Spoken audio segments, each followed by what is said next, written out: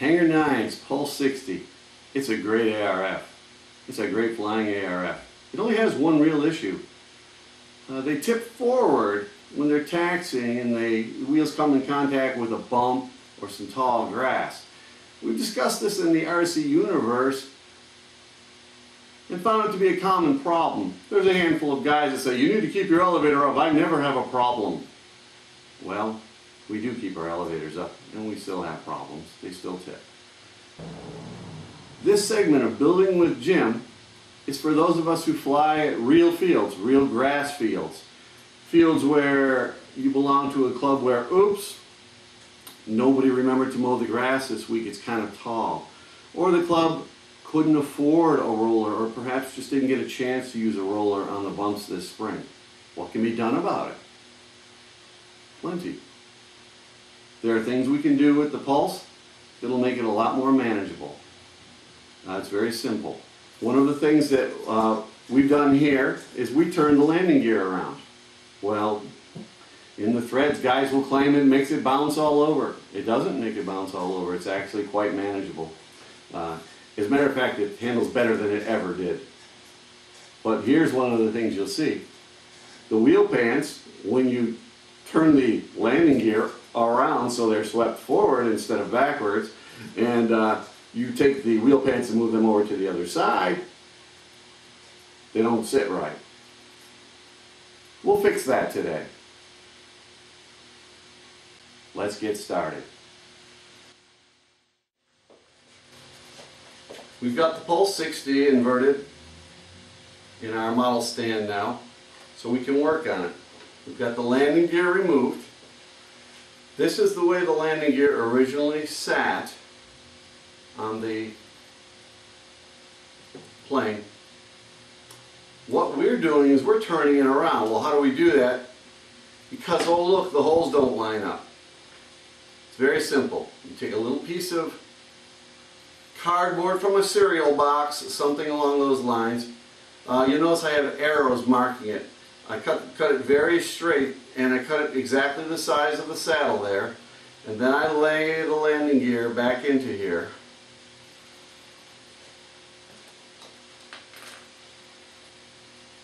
Make some simple little marks on where the gear were. And you can drill a hole in your cardboard. Right where these holes are, you can drill a hole in the cardboard. You can take and turn your landing gear around that way. Take your arrows, point them appropriately.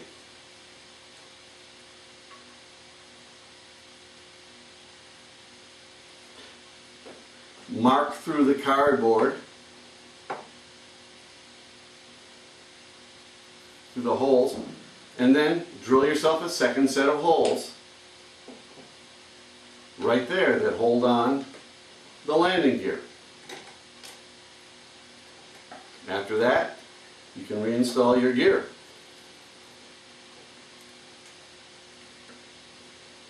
Very simple.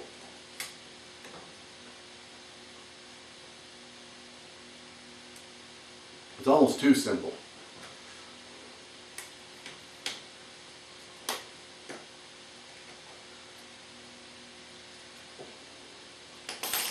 Including the drilling, that would have taken, what, another minute and a half? Now we're going to do our wheel pants.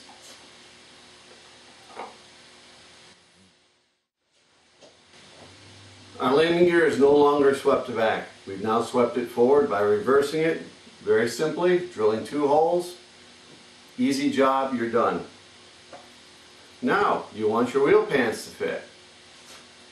That's pretty simple, isn't it? Sure it is. You make sure that the nut is straight on there for what you're doing. You move your, 7/16 or 11 millimeters should probably do it. And you get this straightened out. What I usually do is hold the plane, I lift the tail to hold the plane at a near flying flat configuration.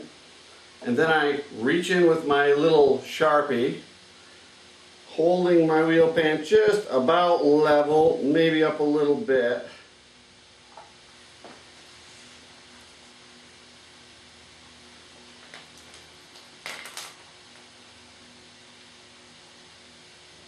I have myself a nice little mark now.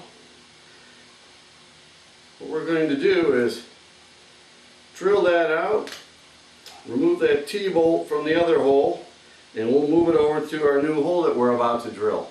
Once we move it over to that new hole, we'll try it on, see how she looks against the landing gear. Here's how we get a T-bolt out. You screw a bolt into the T-bolt using something that will be able to tap it out. Just a sharp rap on that bolt should pop the T-bolt out. And sure enough, no problem.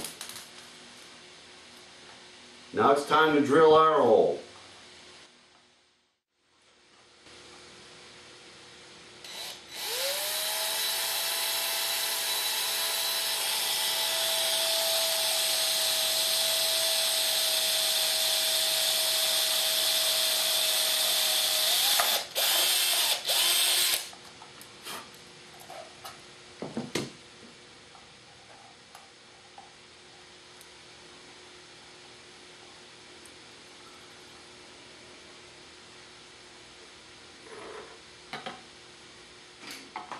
With the T-bolt, sometimes, always the most important, sometimes the toughest thing to do is to set it.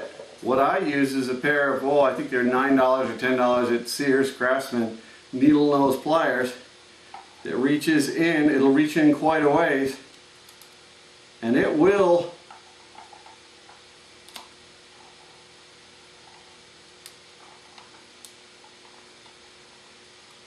squeeze the T-bolt down where it goes.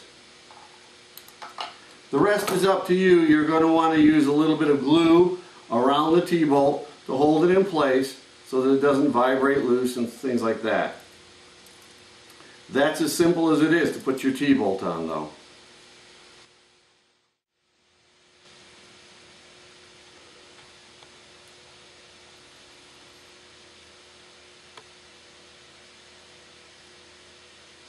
Looks a little messy with the glue around it, but that's what your T-bolt will look like with a little fresh glue around it after it's been put in place.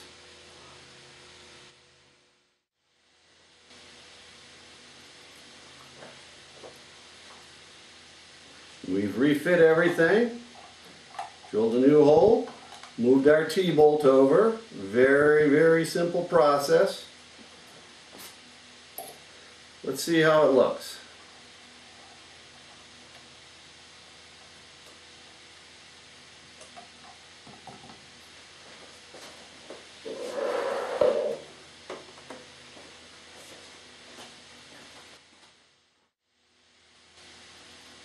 Well, on today's segment of Building with Jim, a little more RC knowledge has come into your mind. We've taken a Pulse XT-60 by Hangar 9.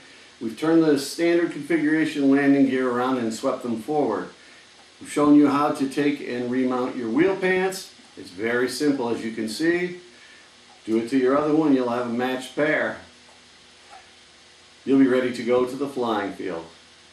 And speaking of the flying field, I'll see you there.